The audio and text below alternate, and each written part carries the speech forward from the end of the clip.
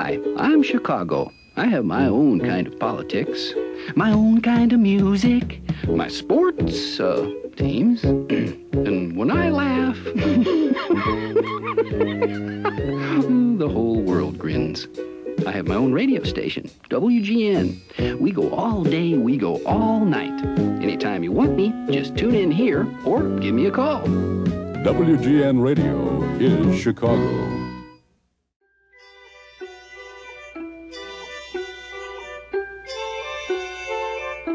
WGN News is on the air. Here are the late news headlines brought to you by the Chicago Tribune. Vince Lloyd reporting. And now, here at Comiskey Park, the pitchers on the mound, the batters in the box. When you think back to radio during the 1940s, there are certain voices you'll never forget, certain sounds. It's WGN's birthday party rolling right along.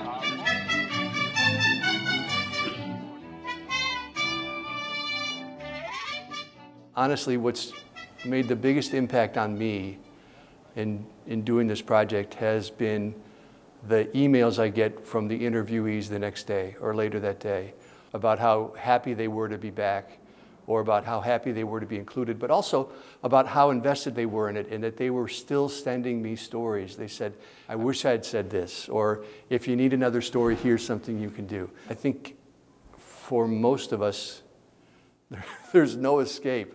I mean, I think it sort of gets in your blood and it's there long after you retire or leave.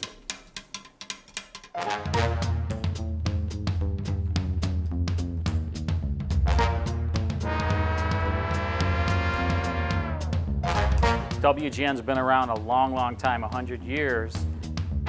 They were even around before dramatic radio, even before the golden age of radio.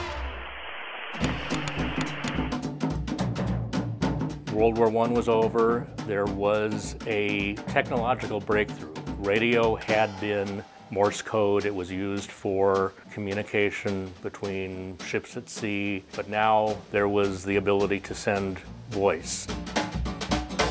Herbert Hoover, Secretary of Commerce in 1922, finds infant radio facilitates news gathering.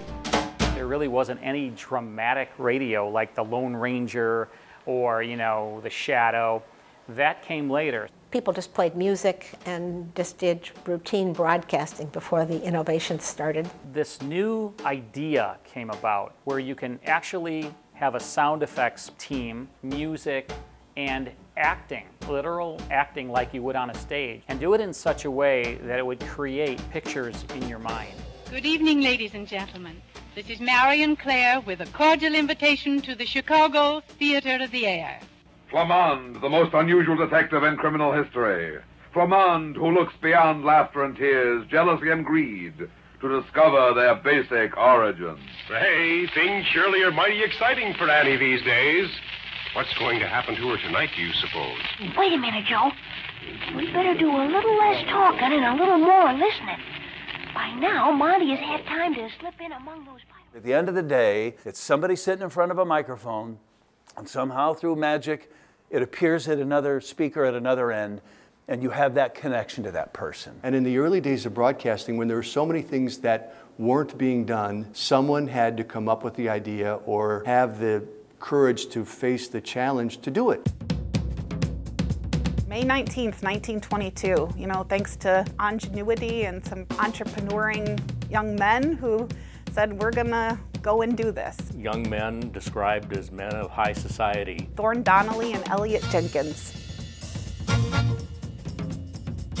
Donnelley, who was part of the Donnelley family, publishing family, and Jenkins, who was a member of a family of equipment manufacturers. So it was a good partnership, content and equipment. WDAP was the original call letters. And they started in the Wrigley building. They moved to the Drake Hotel. I think their engineering, their production room was a closet. They had to move to the Drake Hotel because there was some storm damage at the Wrigley building. What exactly was the year the WGN moved into the Drake Hotel, Mr. Salinger? 1924. Previous to that, we had a station there with the call letters of WDAP. And when the Tribune came in, we felt grown up because the handball courts, which had been converted into radio studios and which were stifling hot in the summertime, promised to expand into 2 regular studios.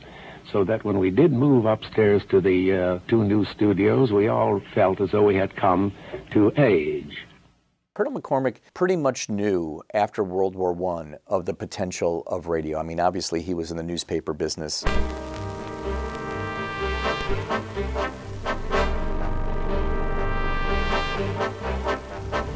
And downstairs, how fast can you handle the paper? Just as fast as the shooters will bring it down. The Chicago Tribune, Colonel McCormick, had been doing some radio work on his own. All right, now go ahead. He really wanted to get into that business. He had many conversations with his mother about it. He was fascinated by this little box that, was emanating sounds, and how do I get into this little box? And it was in March of 1924, he said, I'm going to dip my toe in and I'm going to lease the station. And then he finally changed the call letters, and he said, well, I wanted it to reflect the quality of his newspapers. You know what our call letters WGN stand for, don't you? Well, they stand for the world's greatest newspaper, the slogan of our great parent organization, the Chicago Tribune. So that's where WGN comes from, which people don't understand that. Like, every call letter in Chicago has a meaning. The call letters came from a boat called the Carl Bradley. Colonel McCormick was able to get the letters from the boat.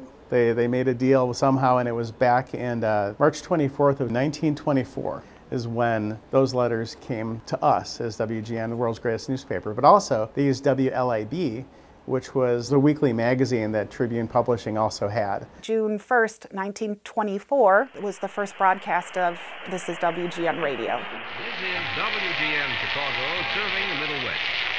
And so if one had to describe the radio broadcast industry in one simple phrase, it would have to be, you've come a long way, baby.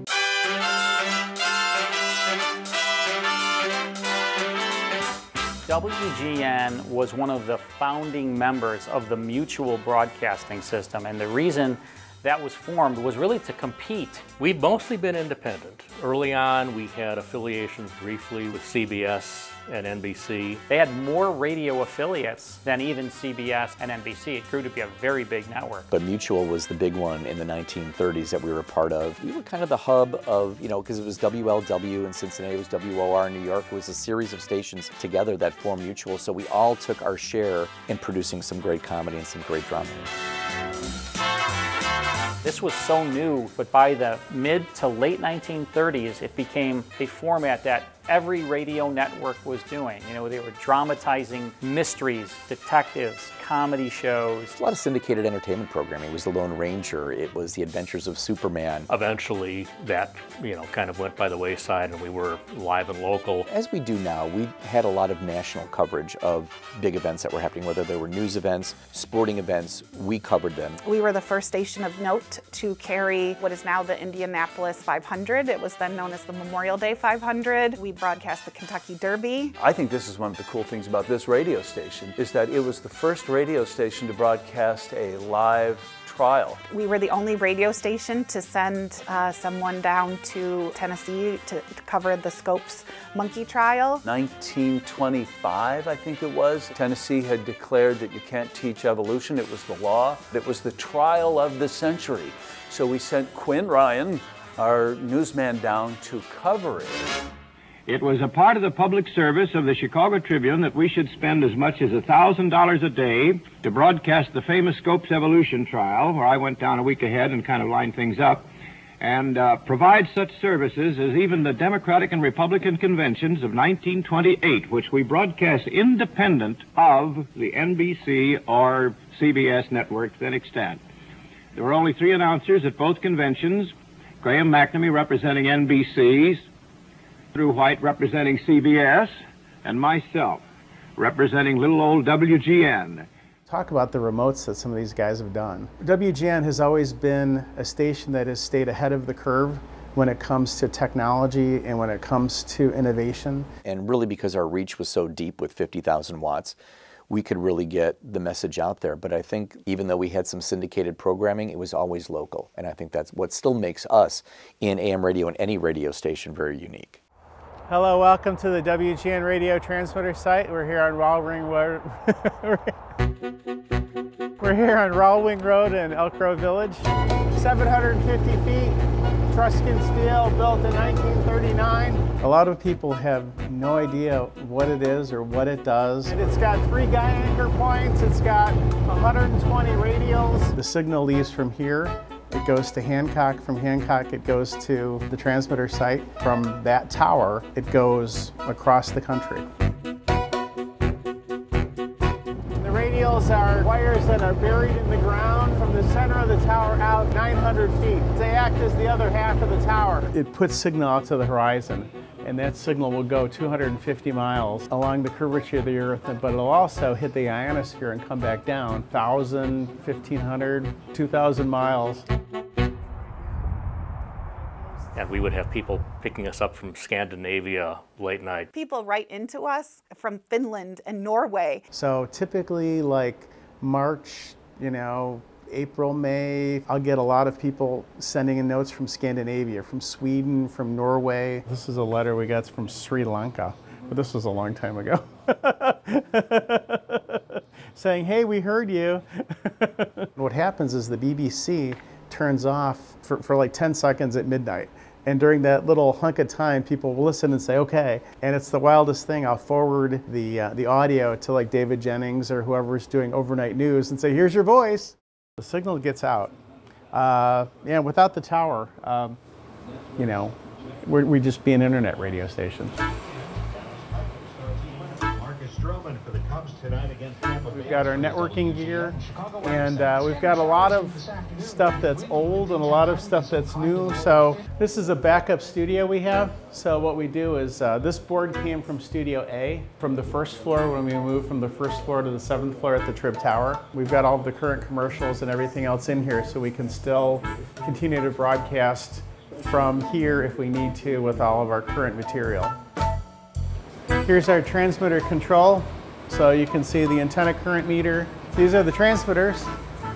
Main transmitter here. This is a DX50. How old do you think this chair is? Here's a drawer of meters. And who'd have thought you could find a telephone that doesn't even have a dial on it? So are we ready to do the bomb shelter yet or not? Or should we do? All right, head in.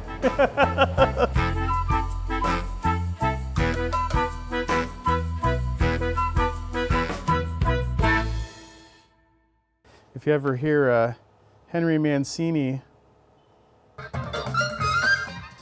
on the radio, we got some problems. Equipment. So.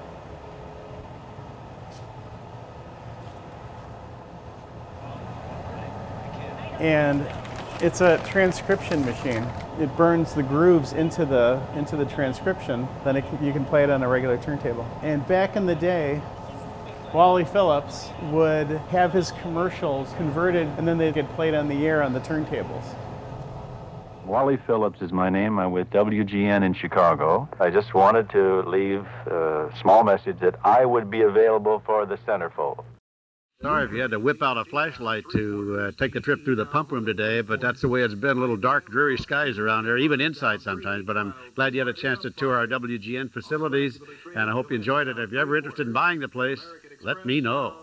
Well, I was there a total of 41 years, but most impressive to our viewers and listeners, probably the 27 years I spent with Wally Phillips, 15 of those as producer for his morning drive time radio program. Wally Phillips was the man. I mean, the ratings that he had, the audience that he had for well over 20 years is legendary. Wally was always one to push limits. He said, we've got to be able to take calls on the air. There's not a lot of guys like him on the planet, and people connected to him. Even though there were phone capabilities, there was no 7-second delay to do any editing. There's no panic button that could take something out. He just pushed until we got it. Hello? Rich? How are you, Wally? I'm fine. Thank you for your time. I know what your day is like, so we won't keep you. I'm glad to do it. Well, we appreciate it. Thanks. Hold 1 second. So if you think about the history of our morning show hosts, it was Wally, it was Bob, it was Spike, it was Greg Jarrett, it was John Williams, it was Jonathan Brandmeier, it was Steve Cochran, and by the time we got to Bob, it almost has come full circle because a lot of the things that Bob does on his show is that comfort food that Wally brought to the table as well. Well, you know, it's funny because I first was attracted to Wally as a kid because, and people don't remember this, he started here, he worked, I think it was like 9 to noon or something, and it was not the people helping people do-gooder show. It was Wally making prank phone calls, wacky comedic drop-ins, and playing comedy albums, and just being pretty nutty. One of Wally's setup calls, a man who said he was with the Newton Unger Technological Society, NUTS, N-U-T-S. This man with the Newton Unger Technological Society had a backpack, and it could jet people to work to their office buildings here in Chicago. One of the head people in Tribune Corporation called and said he'd like one.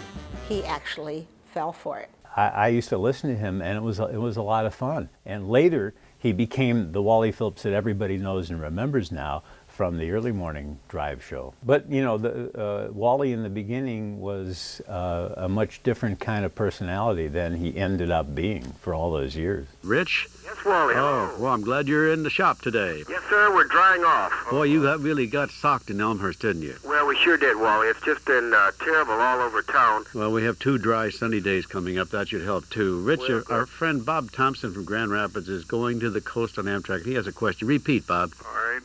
Rich, it's, It was a little bit of a daunting experience when Wally said, I want you to be my producer, because there was no producer before me. Marilyn should write the book on how to be a good producer. Yeah. She would almost be doing her own radio show on the other side of the glass, interviewing the callers, so that by the time that the caller got on the air, Wally knew where you were from, what you did for a living, so Wally could spin off of that and go in whatever direction he wanted. He had a bio on a caller. And if you called at 6:30 in the morning and you were a good caller, but we didn't need you right now, you'd be better at 7:45. So she kind of dictated the flow of the show in that respect. So here I am. I don't want to interfere with anything else that's going on. What's my role? How do I work this? And we went from there. We devised, we developed, we innovated. It was amazing, and we had the good fortune of working with her, and we both said, oh my gosh, there's no one out there like her. Wally had a Saturday morning show, and when we had the Friday night things, he often just stayed overnight so he wouldn't have to rush back in. And he did. And it snowed. And then it snowed. And then he woke up and it snowed. The windy city of Chicago is white, battered by a furious winter storm which dumped 2 feet of snow across the Midwest. It reduced Chicago to a toddling town, indeed. I got up the next morning and I said to Esther, well, I'm going to try and make it to the office. So I walked 6 blocks to the first major bus line, Western Avenue, and I hit a gas station and went into the phone booth and called Wally to tell him what was going on Western Avenue. And Esther kept track of me because I would call Wally anytime I had an opportunity to give him a report. So she knew where I was.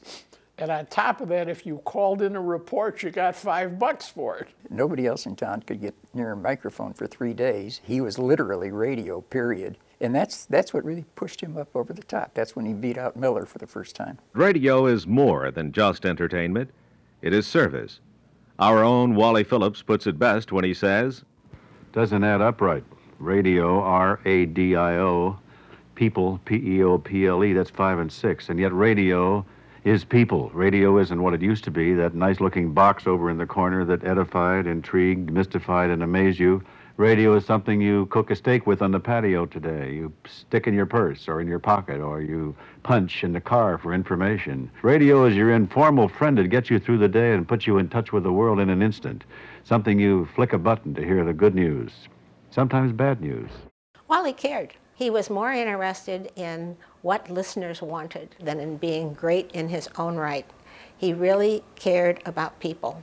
You want to hear a very interesting question that you probably asked yourself within the last few days and didn't get an answer for or don't know the answer for? What do you mean by that? Dan, the question answers itself. No, it doesn't. Wait till you hear the question. Dan? Yeah, good afternoon, Wally. Good afternoon. I live in a relatively new area. Well, I had the good fortune to work with him because when I first started at the station, I was doing a split shift of traffic as well as working with Steve on the all-night show. Before I got the job doing traffic on his show, I had to sit across from him in his office and he quizzed me on street names and intersections, and I thought, I didn't study for this. I started here in 1984, and it was Chuck Swirsky. Chuck set up a meeting for me with Dan Fabian, met with Wally Phillips, and so they gave me a one-week audition on the air with Wally during the Cubs playoff series with the Padres in 1984, and that was my first exposure to being on air at WGN Radio. That was my dream, to be an intern at WGN Radio. I was kind of a geek for the place, too. I had 2 shifts. I was in the Community Affairs Department, so I'd either come in for the morning shift and work the Wally Phillips morning show, or I'd work the afternoon shift, come in later, but then stay through the end of Bob Collins' show. What a tutorial for how to do radio. Got to him? Yeah. And action. You had about enough of this? Well, sure you have. Look, we know that you know we're trying to sell you something. We also know that you've seen enough of these pitches that no high-tech gimmickry is going to work. So why don't we do this? Let's save us some money and use some time. Just pretend it's one of those fancy promotional bits for radio stations and let your mind exaggerate about WGN a little bit. Don't worry about it. It can't be done. We try it every day. Wally just told us, as a matter of fact, that he was going to be pulling the pin soon. He didn't care all that much for 2 in the morning wake-ups. So we were looking for somebody capable of doing GN younger. Bob Henley had a gift of picking talent. He'd get in his car one morning, or some mornings, you know, and he'd turn the dial. And on one of those trips, he heard Collins, and that's how he hired Collins. 1, 2.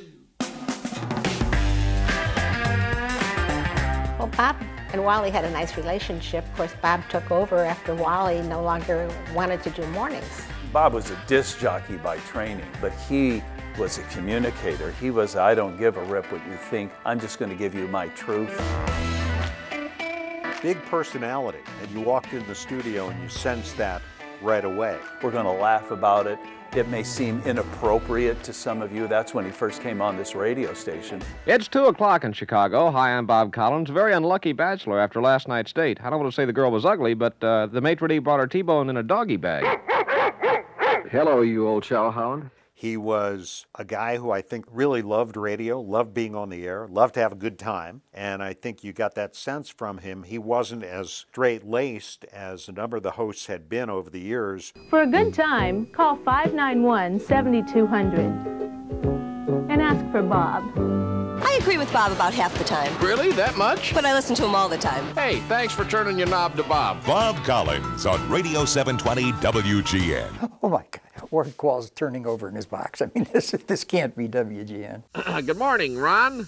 Hey, how you doing? I'm all right. How are you? Good. I had a question I'd like to, somebody may have an answer to. If I don't know the answer, I'll be glad to make something up. Well, I make them up to myself, you know. Okay, right. Yeah, Bob was GN with a new twist, as in turn was Spike with a new twist on Bob, and on down the line. Here's my WGN ID card whisker test.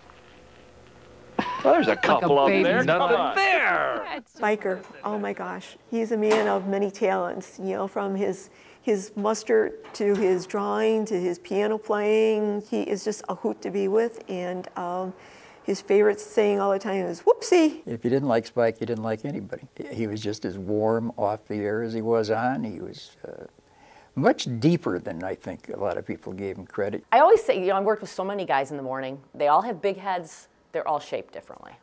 That's my thing. Spike was the only one that did not have a big head. He did not think that way of himself. He just wanted to be your everyday guy. Perhaps the telling difference in Spike O'Dell was he never bought the idea that Spike O'Dell was a big deal. You know, he never got impressed with himself. I would sit next to Tom Peterson in the newsroom, and I was always cracking one-liners off mic, which most people would not appreciate, Tom or Spike. But they both really were enthusiastic about it and let it grow. And from there, I kind of grew into a little bit of a personality on that show. Well, Dennis Rodman has a few problems. You know, let's talk about Mr. Rodman today. Yeah, now there's a headline. Oh, I agree. Well, there's different issues here. There's Rodman, who should be suspended for the rest of time. I mean, because they said, go to your room and we'll tell you when you can come out, right? Well, they said at least 11 games. Right, and then he has to go through counseling, meet with the commissioner, and then they'll determine if he's eligible to And come when back. you can act like a young man, then you can come back to our game. I have a better judgment for Rodman. Take him out to center court and let that guy come just kick him. Well, Spike is, what can you say about Spike except he and both Bob Collins were smart enough, I think, to just kind of keep the show the same way Wally had it. Wally Phillips, Roy Leonard, Bob Collins could not have been, nothing in common. I don't even know they particularly liked each other. But they were all so authentically themselves, it worked. He sort of was this gentle, wise voice that came into your kitchen. Well, the record companies are hopping on the jazz bandwagon, and if you tune in your radio, you can hear your favorites in new LPs that are all digitally re-enhanced. He read every book, he went to every play, he saw every movie, he never just sort of did it on the dodge. The playwright knows how to keep your interest with a quip or a startling situation. Santa Claus the movie is a fairly enjoyable bit of holiday entertainment. Tin Man is rated R for language and a couple of sexual situations, but it is an extremely entertaining adult film. There is a variety for the moviegoer this weekend. He was known for being an incredible interviewer. He was so prepared that he didn't need to have a script. I picked up the New York Times, was it last Sunday or the Sunday before, and it was so thrilling to see on one side of the open page a half-page ad for the Steppenwolf Theater production of Grapes of Wrath on Broadway. Roy Leonard with Paul McCartney for Rocker. Roy seemed like this really nice person on the air. He really was, and it showed. I don't think I ever heard Roy get angry. Even his manner of speaking was the same. He was just genuinely curious about people. He leaned into conversations. I don't know whether you folks lucked out or whether you, maybe you talked with Nancy Reagan's astrologer or something. He would just be chatting away about something, and it dawned on me later that that's a gift. I spent, many Saturdays with him, and he was always so kind to me, and he said, if you're honest with the audience and you endear yourself to them, you'll be here forever. And I will always contend that it's not our station, it's theirs, and we're just, sitting in the seat for a while. Oh, by the way, this is the Mr. Fix-It Show, sponsored, this hour of the Mr. Fix-It Show is sponsored by Ace Hardware. So I was a home builder, and I wrote a bunch of radio stations with this idea of a home improvement radio show. And I thought for sure it was going to be on public radio, but it was WGN Radio that actually responded. As I'm walking into the studio, first time I've ever been on the radio, walking in, there's Bob Collins, this legend, and he goes, "What are we going to call you?" And I said, "Well, my name's Lou Manfredini." No. And then Ann just goes, "Let's call him Mr. Fix-It." And then I sat down, and that's how it started. What makes it special is we're family. Aww. Yeah, it's nice. 720 AM WGN Radio is Chicago. Collins used to sort of unwind by grabbing a big orange and coming into my office for 10 minutes after the show. One morning he got to laughing so hard about something that he spilled the big orange on this god-awful couch somebody had bequeathed to my office. Suddenly, a card-carrying mogul, as big as they come in the business, walks in. He sits down and says, "If you two don't know who I am, you shouldn't be in this business." To which Collins responded, "We know who you are. You're the guy sitting in the orange pop." If you got to make a choice, hey. Yeah. All right. I ran a piece of sound from Kevin O'Neill, who was the Northwestern basketball coach at the time, and he was talking about somebody having the kahunas to do that in the game. We're gonna have a good basketball program. I don't know when the hell it's going to be, but I can assure you we're going to have a good. If we got 4 more guys of Wings caliber with Wings kahunas, we're going to have a chance to win. And so Bob stopped me. He said, "We need to hear that again. What did he just say?" I then had to go into a 60-second live commercial read, and Bob was falling on the floor. I like them kahunas. We're gearing up. I didn't say it. The coach said it. That may be the funniest tape I ever heard. It's okay. Sorry. America's about choices. Wait a minute. Yes. I got to hear it one more time. Down the line, we're gonna have a good basketball program. I don't know when the hell it's going to be, but I can assure you we're going to have a good. If we got 4 more guys of Wings caliber with Wings kahunas, we're going to have a chance to win.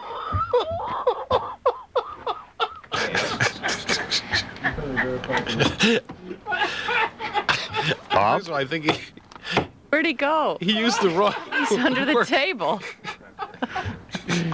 Yeah, get a couple of them Hawaiian cats out of here, man. I think he was confusing two languages there.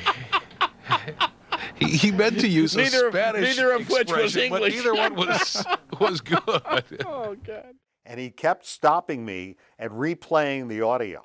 And he would do things like that. And when he got laughing, it was contagious, and everybody else in the studio would end up laughing right along with him. What it did for me was it kind of brought me out of my comfort zone a little bit, because I was always pretty buttoned up when I was on the air. Dave Bennett, WGN Sports. Okay, Dave. Yeah, you know, they didn't ask this in Sports Illustrated this month. No. What do you think the average guy would say? The average guy. The first thing I'd like to do when I get home is make love, eat or go sleep. I'd say A would be the answer. Make love. Okay. That's the average guy. The average guy. Steve, what do you think the average guy would say? A. What were the percentages on making love first thing? Percentages were women 52%, guys 71. Ah, okay. Half of the women and 3/4 of the men said first thing when they come home, if they got their way. No, it'd be over half of the women and under 3/4 of the men. Yeah, 2% over and under. Well, I mean, if you're going to skew it, I'll skew it. Okay, so fine. and then the next question, Steve, is over or under? Was that in the survey? No, it's our survey. Okay, Dave, do you want to go? Yeah, I think it's time. Okay. One of the real negatives that we had at the time was we didn't have any females on the air. We're Kathy and Judy on Radio 720. What's our station? WGN. That's what you're listening to. Kathy and Judy were unique in that it was two women doing a major daytime show. That didn't happen much 20 years ago. It doesn't happen much today. It should happen more often. Well, it's two women. Two women, you know, I mean, girl power. They were just natural. They weren't pretentious. They would say things and do things that men couldn't believe they were saying, and then they couldn't wait to hear what was next. Sex Thursday.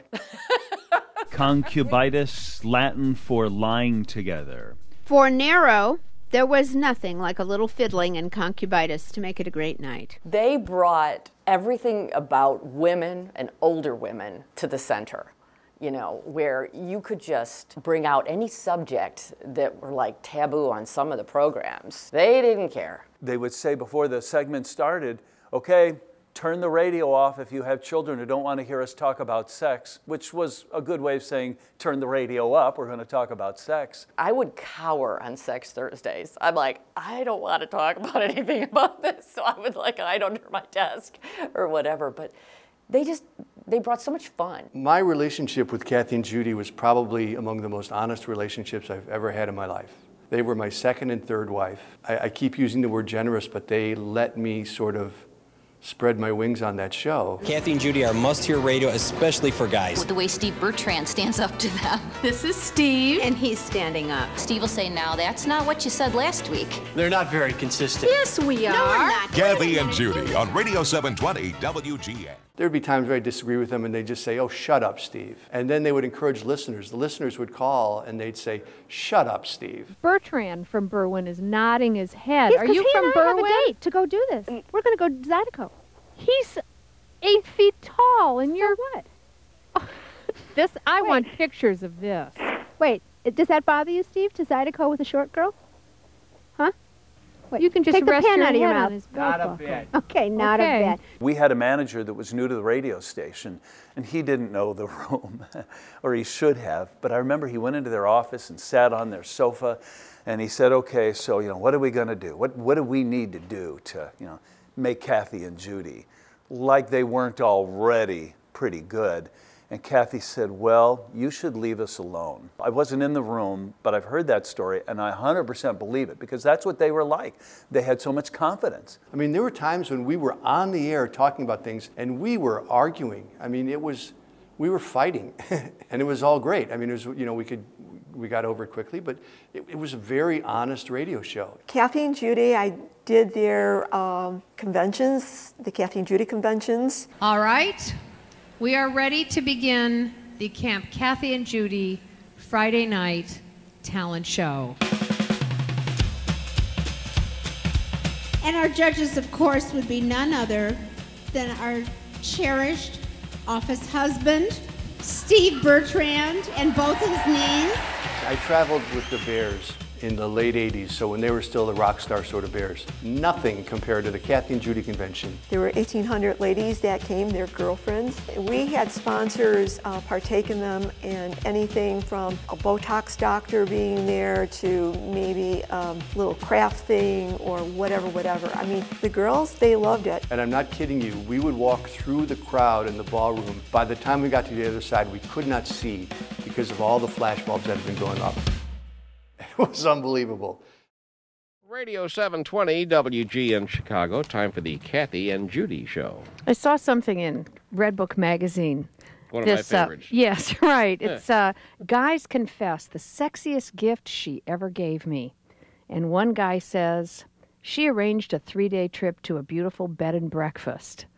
And I'm thinking, I don't think that most guys think bed and breakfasts are all that cool. Depends. I hate Actually, I have Depends a on how great much survey time you coming spend up. at breakfast. Yeah, I suppose. I have a great survey on that coming up. What would you rather go home? What would you rather do first? Sleep, have sex, or eat food?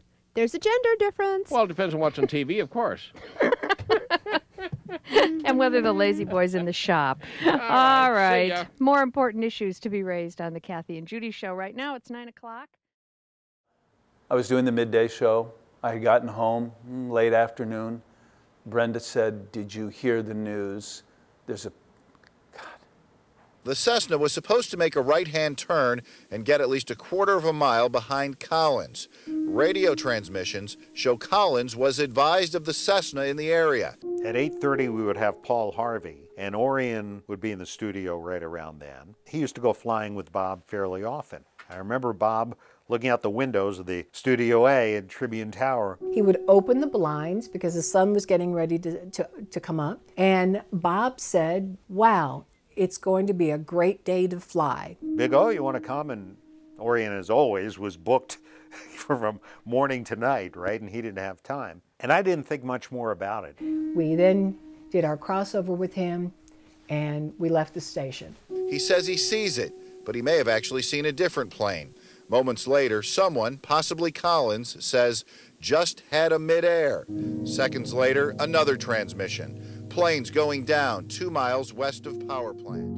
I was kind of in a mental and emotional denial of it for a while. I was driving back to the radio station, listening and thinking, they're going to find the plane or they're going to find Bob. This is not going to be what this is, and it was. I got into the newsroom, and I mean, it was clear instantly. It hadn't occurred to me that it might have been Bob. David Kaplan called me and said, "You know what's going on?" I said, as soon as he called, I knew what was happening. Oh my gosh, this can't be, but then it is. And I had admiration for the way on-air people handled it. There wasn't any formal acknowledgement of that because everybody wanted to make sure that Bob Collins' wife, Christine, knew what was going on before anything was said on the air. I think the whole city went along with that. Everybody in media went along with that because the word got out. No one has talked to her. She cannot learn this listening to the radio. Larry Schreiner went out to Christine to make sure somebody she knew was with her before, she might have heard about it elsewhere. We all knew in the radio station hours before it was ever announced. One of my jobs that day was to record the obituaries. And so then at 6 o'clock in the newscast, when the Lake County coroner, Barbara Richardson, was on with David Stewart, my obituary is ready to go. Our main purpose and focus right now was to try to identify the victims that were at the hospital. The plaintiff was at the hospital, and we have made identification. Oh dear. It's difficult. It's difficult for all of us, Barb. It's terrible. We do have personal effects belonging to Bob Collins and to the passenger that was with him. Are you there? Yes. I'm sorry. We're just trying to catch our breath here. So that is what we can consider official confirmation Yes, of what we've been afraid for so long. I'm sure it's no doubt about who he is. None whatsoever. Barb, this is Spike. Hi. Any other identifications? I was just viewing viewing Bob. There wasn't any doubt about who it was. Okay. It's a tough job. Thank you, Barb. All right, I'm sorry. Bob Collins, longtime morning man, big kahuna here at WGN Radio, a victim of a plane crash this afternoon. We went into the radio station about 6 or 7 in the evening, as did just about everybody else from the station, because we wanted to be with our radio family during this trauma. That night, anyone that was off shift, they all came back, so we were all there together to console each other. Kathy and Judy, they stopped at a restaurant and brought food in for everyone. Going on the air that night was one of the hardest shows we've ever done. It was like 9/11. When they brought in the morning papers, and Bob's picture was on the front of the paper. And the crash plane on top of the hospital was right there. And we've been talking about it all night long, and we'd all been commiserating, we'd all been mourning together. But then when I opened up the paper, that was it. I'd had it at that point. For the 600,000 people who regularly wake up to Bob Collins in the morning, there was an incomparable void that only a sudden death can bring. But as WGN's Joni Lum reports, there were bright spots thanks to those who knew him best, manning the microphones and the memories. I think the hardest thing was what we were going to do the next morning. I didn't know who was going to be there, and then they told me, Spike will be here, just come in normal. And we're like, what are we going to do? We still got to come in and do a show. Spike was unbelievable. It's been well documented. I mean, I don't know how he kept it together. And Spike said, I don't know what to do today, you guys. I'm just going to say whatever comes to my head. I'm going to wing it, and please help me. And that was how we got through that first day. WGN's Spike O'Dell stepped into big shoes, guiding radio listeners through an emotional morning. A Bob Collins show without Bob Collins. Just after 6. This is the Bob Collins Show, Radio 720, WGN Chicago, on a tough morning. I remember that laugh. I can hear that ribald kind of laugh, that cackle of his so well, because I said to him, he walked in one day and he said, how do you like my beard? I said, I like it on you. I certainly wouldn't want it on me. And he laughed, and I thought, gee, this I like his sense of humor. Diane Husky was Collins' assistant for 15 years. My bosses told me, my immediate bosses told me to stay home. You know, this is WGN. If you've never worked here, you don't understand it. It really is. This radio station is a family, and he felt it. I mean, he was here for over 25 years. It's where you always need somebody like Kathy and Judy. There were moments where you needed somebody to break the ice, to finally say, okay, we're going to stop doing that, and we're going to start doing this, and it's going to be okay now. We're going to move forward. Welcome to Bob Collins' office. It's a lot like him. Gruff on the outside, warm and friendly on the inside, decorated with pictures of people he loved and admired. Left untouched with the radio tuned to 720 and his chair empty.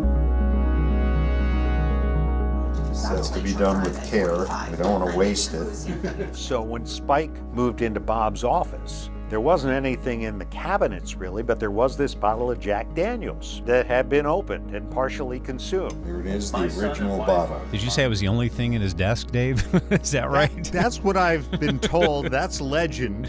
Spike, is that true? Well, first of all, hello, kids. How's everybody today? Good to hear you. I don't know who decided this, that we would keep that, and on Bob's birthday, we would drink a toast to him. My first words about Uncle Bobby before I got to meet him and talk to him, that we will get together and watch the world go by, but I'm not ready yet, so Uncle Bobby, you'll have to do it alone until I get there. And Uncle Bobby, we miss you. Hear, hear. All right, drink up, everybody. Cheers. Wherever you are. Happy birthday. You know, what I take away from talking to these people is the similarities in many of their answers. You know, how many times did the word family come up? There was an immense amount of talent in front of the mic and behind the mic that really set the tone for what it is today. It has a long history. It's pretty much the same station, just has changed with the times. But that family feeling came through the speakers. Yeah. There's a sense of ownership, and yet there's a sense of gratitude to be part of it. Sort of the monolith, the legendary radio station. Whenever I say WGN, even if I'm in California or New York, people know WGN Radio. There is a relationship with WGN Radio listeners unlike any radio station Absolutely. That I'm aware of. Literally was part of the community. Is today. It has nothing to do with the people standing on the microphone. It's our audience. We're not copying airs. We're not fast-talking music DJs. We're people having a conversation with you. We just rally around people, you know, and we always know that we can count on the WGN family. There's a real power and magic for us as a station to be known as that. That formula is what has made us successful, and I think what will continue to make us successful for 100 years. And I think it will be part of that fabric for a very long time.